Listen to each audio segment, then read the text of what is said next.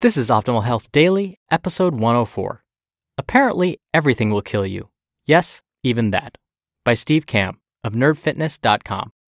Get ready to maximize your potential with Optimal Health Daily, the podcast that brings you the best content in health, fitness, and nutrition 5 days a week. Your optimal life awaits. Now here's your host, Dr. Neil Malik. Hello, Life Optimizer, and welcome to a Thursday edition of Optimal Health Daily. This is one of 4 podcasts where we read to you from blogs for free so that you don't have to read them yourself, except on Fridays where I actually answer your questions. If you send one in, you're entered into small raffles to win books, but I'll tell you more about how to do that at the end of the show. Now, I mentioned yesterday that my wife was under the weather. Yeah, she's pretty sick, but I'm still feeling good, which is fantastic. I'm definitely taking care of her. And I also mentioned kind of that stress idea of how maybe after a big event, our bodies tend to be worn down. And what we're finding is, yes, that absolutely happens. One of the best examples of that is if you remember when you're back in school, after like the final exams, basically the exams that occur at the very end of your semester or your quarter, most of us tend to feel really run down afterwards. Many of us would spend the first part of vacation being sick.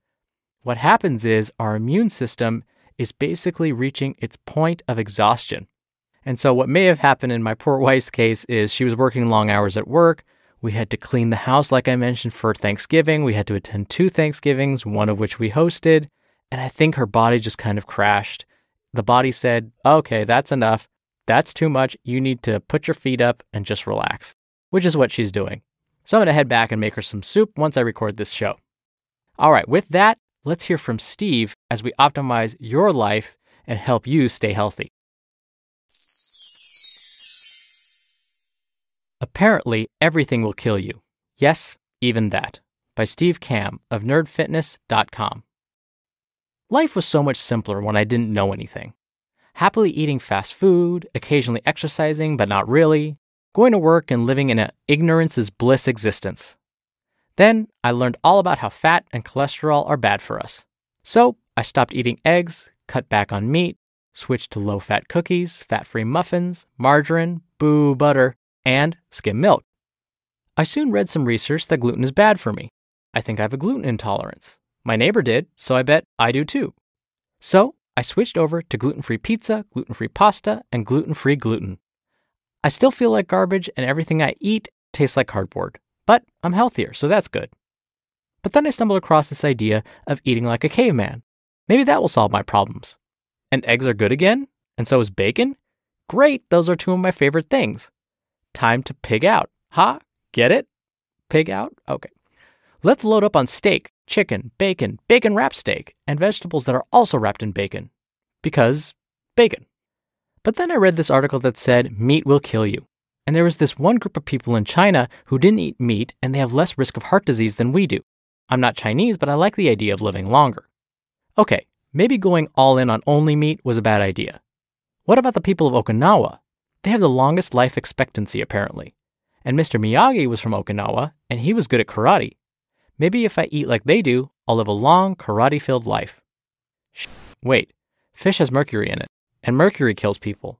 Plus, it was used by Tommy Lee Jones to make a bomb and blown away. Okay, fine. It's back to only fruit and vegetables. Blend that up. And now I'm a vegetarian. And guess what? Donuts are vegetarian, right? So donuts are okay. And so is fruit. Fruit comes from the ground, and the ground is nature. Therefore, I'm going to eat all the fruit. Why did I get bigger? I thought fruit was good for me. Okay, 600 grams of sugar a day through fruit might have been a bit much. In fact, I just read that sugar helps cancer cells grow. Steve Jobs was a fruitarian and he died of cancer. Ipso facto, fruit is the devil. Got it, no fruit. Meat is bad, fish has mercury. Thankfully, we still have vegetables. Except that they're genetically modified. Robo-vegetables.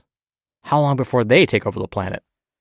Okay, so let's eliminate all the vegetables that are GMO. Probably go ahead and get rid of any clothing that was made using GMO cotton or synthetic materials too. Whew, this healthy eating is exhausting. I need a drink. What's that you say? Wine has antioxidants and resveratrol in it? What the F is resveratrol? Just kidding, I don't care. I just wanted an excuse to tell people wine is healthy. Another bottle, please. I'm doing this for my body. you whine. This is the worst hangover ever. But that's the price of being healthy, right? Finally, I think I'm healthy. I found a place that stocks heirloom tomatoes, non-GMO asparagus, and water sourced from Norwegian glaciers, which is truly the only pure form of water out there. Nothing beats a good book, a comfy chair, and a tall glass of Viking water. Wait, what? Sitting will kill me now too? I've been listening to this podcast for 5 minutes, which means that took approximately 30 years off my life? I was never good at math. Got it, I should be standing. Time to go buy a standing desk, and probably one of those treadmill things. Can one really put a price on your health? Well, it's apparently 1,740 American dollars for a standing treadmill desk. Oh boy, even the shoes I wear are killing me apparently.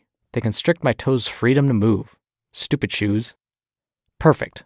I'm down to wearing a loincloth, made from a naturally raised cheetah named Chester. Get it? And only walking barefoot on my treadmill desk and working at my computer.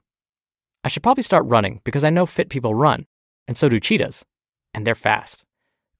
Shin splints. Maybe running 50 miles a week after years of doing nothing was too much. What about CrossFit? I saw them on ESPN and those dudes are ripped. Off to my local box to complete my workout of the day. Look at me speaking the lingo. I even bought my Reebok CrossFit approved shoes, shorts, and shirt. I assume this will shave at least 10 seconds off my Fran time. For those of you that don't know, Fran is one of the workouts in CrossFit. Blown Achilles. Maybe doing 100 reps of Olympic lifts after jumping up and down on a box for 5 minutes and running half a mile wasn't too smart. Boy, this getting fit thing is tough and painful. Literally anything and everything I eat can kill me. Any place I visit will kill me. Anything I do will kill me. I guess I have two choices. 1. Live life like the bubble boy in Seinfeld. 2. Use common sense. Do the best I can with what I have. And don't take anything to the extreme. I'm going to go with option B. Enjoy everything in moderation, even moderation itself. Eat more to gain weight, less to lose weight. Drink mostly water. Occasionally drink other things, even alcohol. Pick up heavy things from time to time. Make running fun. Walk as often as you can. Don't eat only one type or category of food.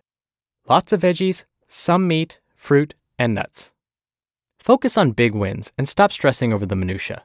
And play some video games. Just kidding. Those will rot your brain. My mom told me.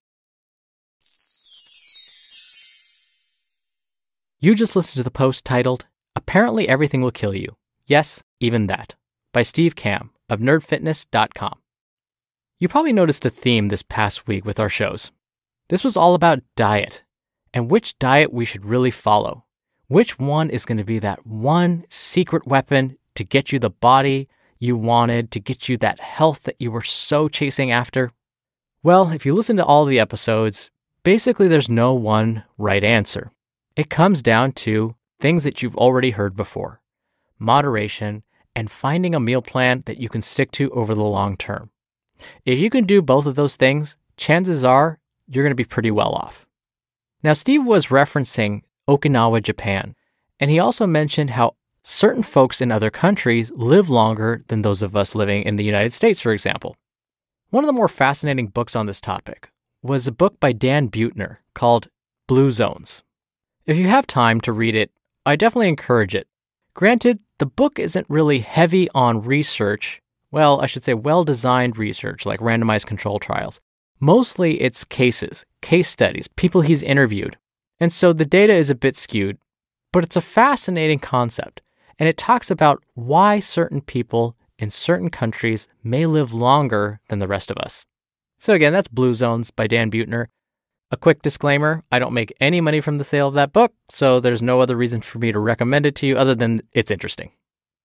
Now, like I mentioned at the top of the show, I answer your questions every Friday in a special Q&A episode. So if you want to send in your own question for me to answer right here on the show, just come by oldpodcast.com. There's a red bar along the side that says Ask a Health Question. If you click on that, you can record a question and send it in. It's totally free. It can be about diet, nutrition, fitness, disease prevention, stress management, something maybe my wife needs a little bit more of so she doesn't get sick next time, anything along those lines. And it's super easy to do. Or you can call in. The number is 61 I love OHD.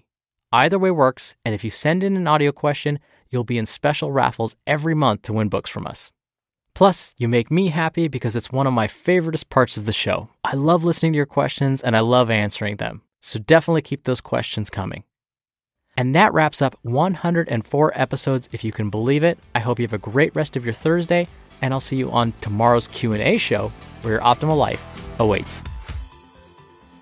Hello, Life Optimizer. This is Justin Malik, creator and producer of this show, and Optimal Living Daily, the brother podcast of this one. Literally, I'm Dr. Neil's brother.